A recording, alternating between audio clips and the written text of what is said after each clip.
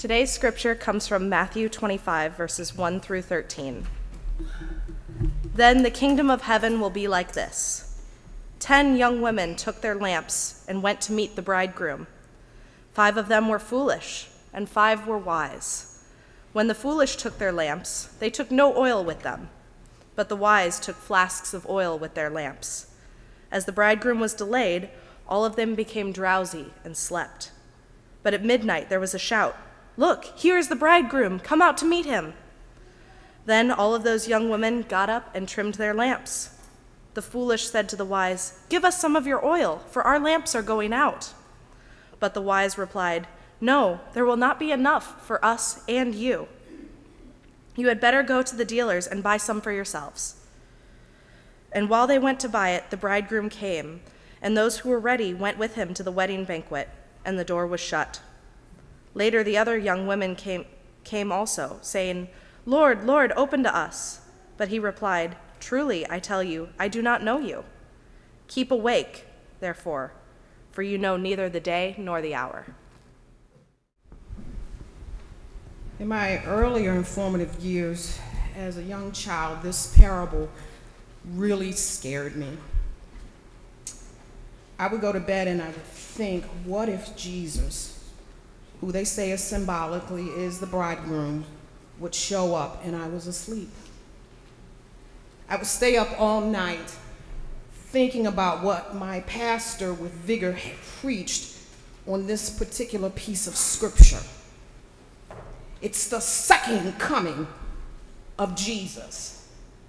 And if you are not prepared, Jesus would shut the door in my face and also say he does not know who I am. Frankly, I wasn't really quite sure what that meant, but I did know that it was something big and something meaningful, and it was not a good thing.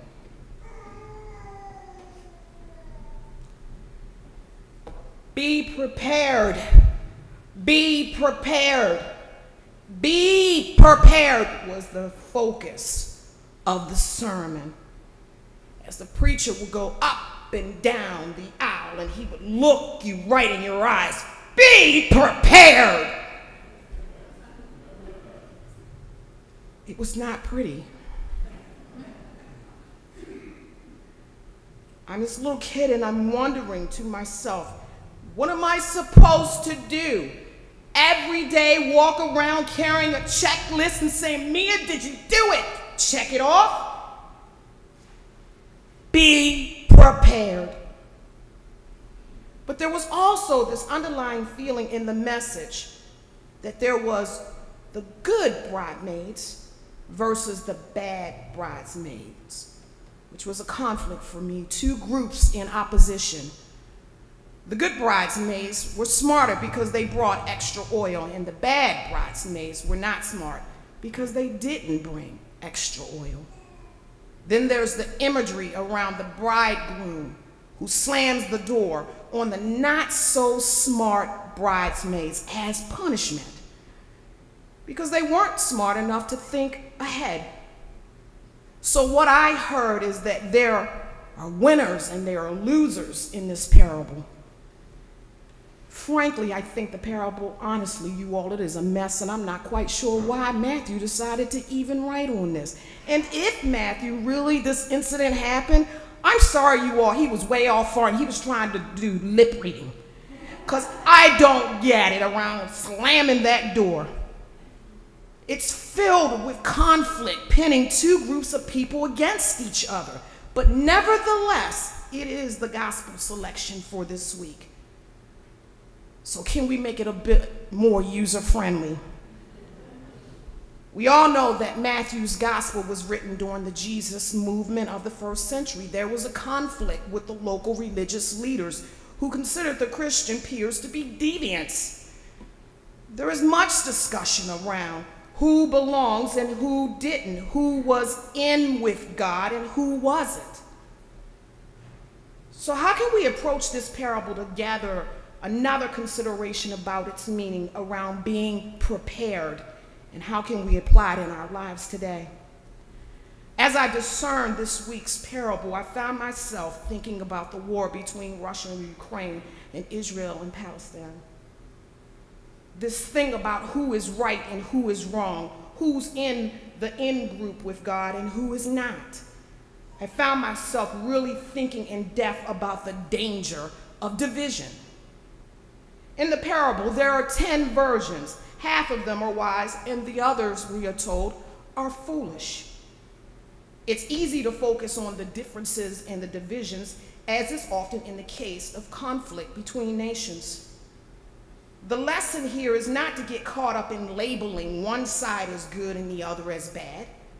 In the context of Israel and the Palestinians and Ukraine and Russia, it's important to recognize that there are a range of perspectives and experience exists within these communities. Understanding the complexity and avoiding the simplification of the conflict is essential. If the primary message of the parable is about being prepared in the context of Israel and Palestine and Ukraine and Russia's conflict, being prepared meant war.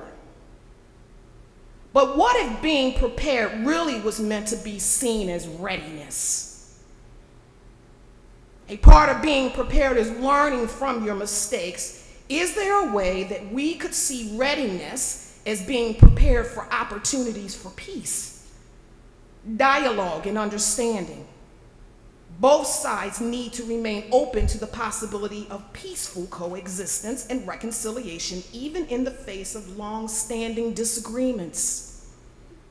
Even though they all believe that their responses and their actions make them good, therefore the other one is bad. Might the parable also teach us about the concept of perseverance?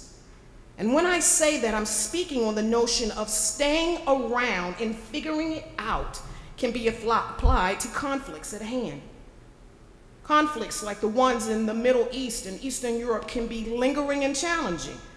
The lesson is not to give up, but to persevere in seeking solutions and working towards understanding and peace. And figuring it out, how can we live together? This requires patience and a long-term commitment. This is where we can have learning and growth.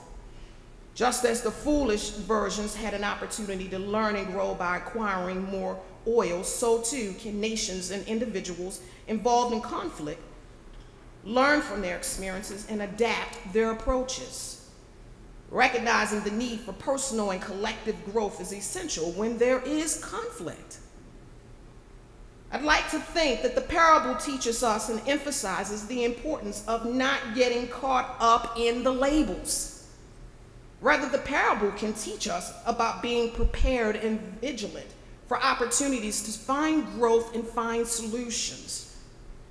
What would the world look like if we considered openness and mindfulness and perseverance and readiness as a form of resolution, as a way to adapt to complex and enduring conflict?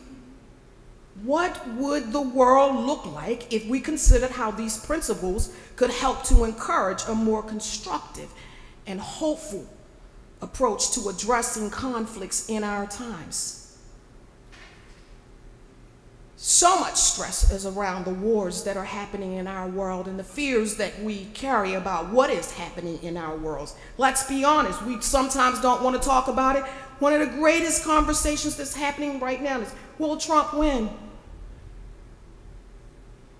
No matter what president wins, we have to figure it out.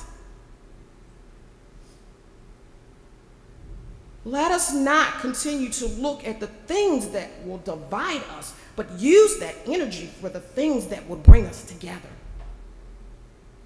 Amen.